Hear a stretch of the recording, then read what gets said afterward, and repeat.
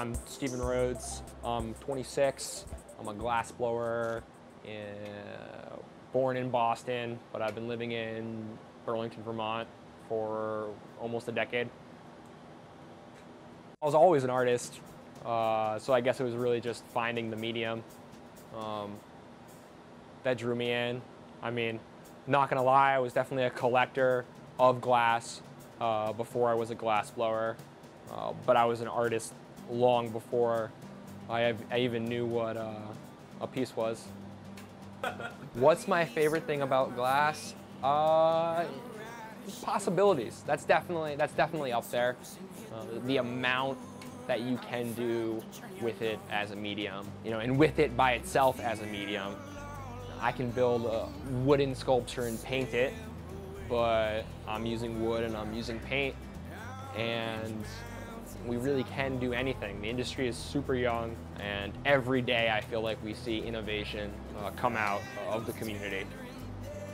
So I took a year off of school, I went back home to Boston, and I annoyed the shit out of a glass blower.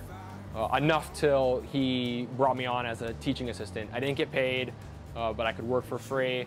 I worked there for about a year, came back up to Burlington, worked as a production artist for the Burn Gallery for about a year and a half, and then decided I needed my own place and I needed some more freedom.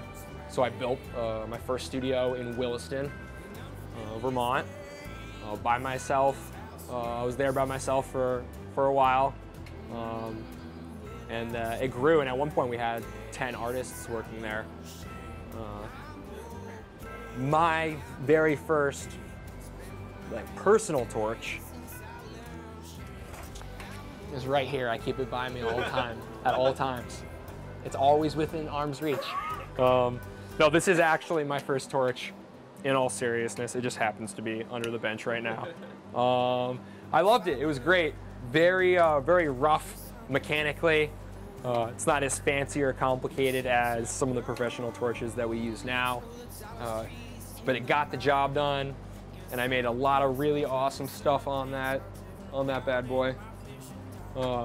They last forever. I mean, it's like a good car. If you just keep, take care of it and clean it regularly, it will last forever, and that's why I still have it. Some head shop owners, some gallery owners just aren't gonna like your work, and you're not gonna change that opinion of them. So you develop a relationship. If they want to buy your work, you sell them your work. After that relationship, is strong, you can call, you can email, usually just make sales through those means. And it's happened to me. You can, sell glass really well in a certain area. If the head shop owner doesn't like you, they're not gonna buy your glass.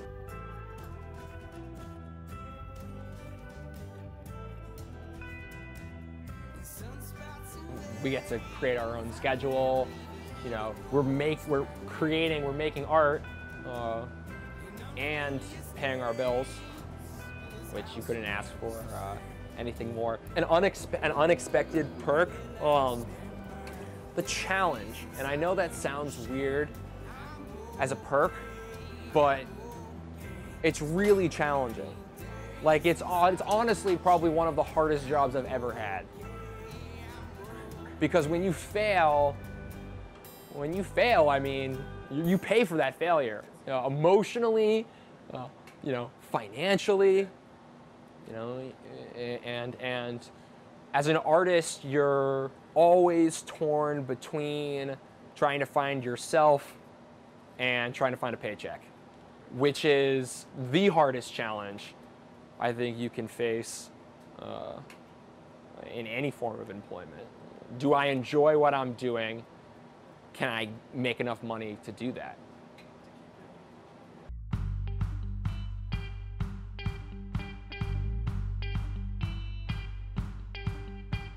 And I needed somebody to hold down Jersey